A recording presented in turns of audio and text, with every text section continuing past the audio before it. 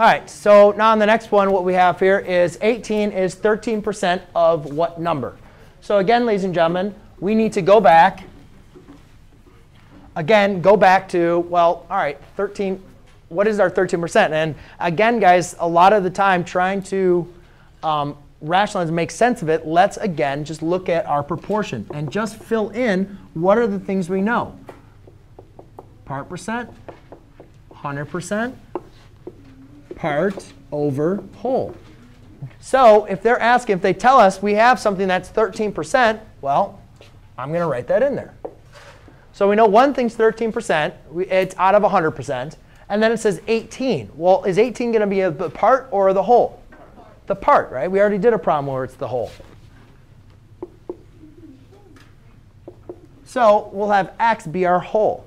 So again, what we can look at, Taylor, is again applying cross multiplication. All right? And getting back to this again, we have 18 times 100%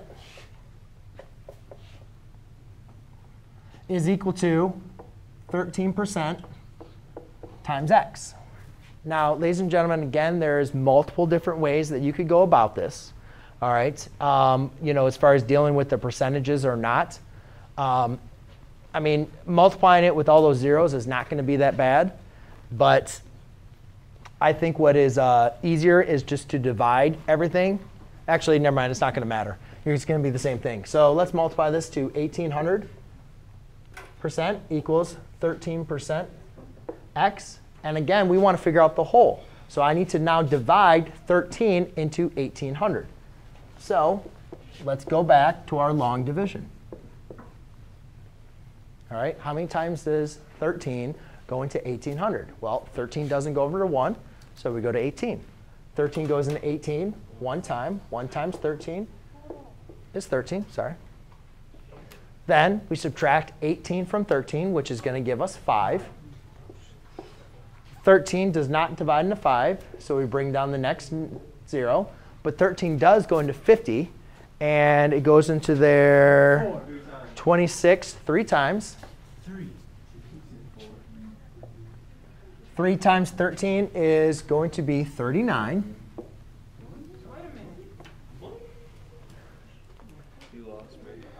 Where did I lose you?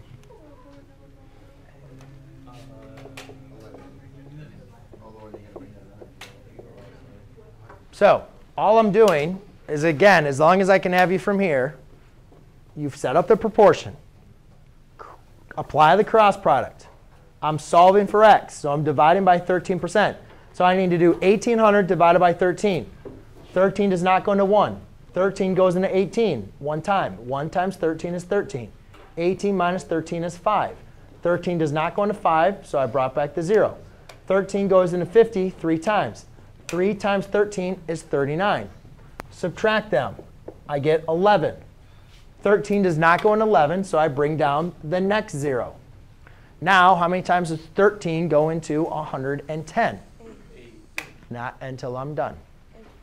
8 would be 24, would be 8 would be 104. So it goes in there 8 times. 8 times 13, in case you're not following along, 24, 104, so 104.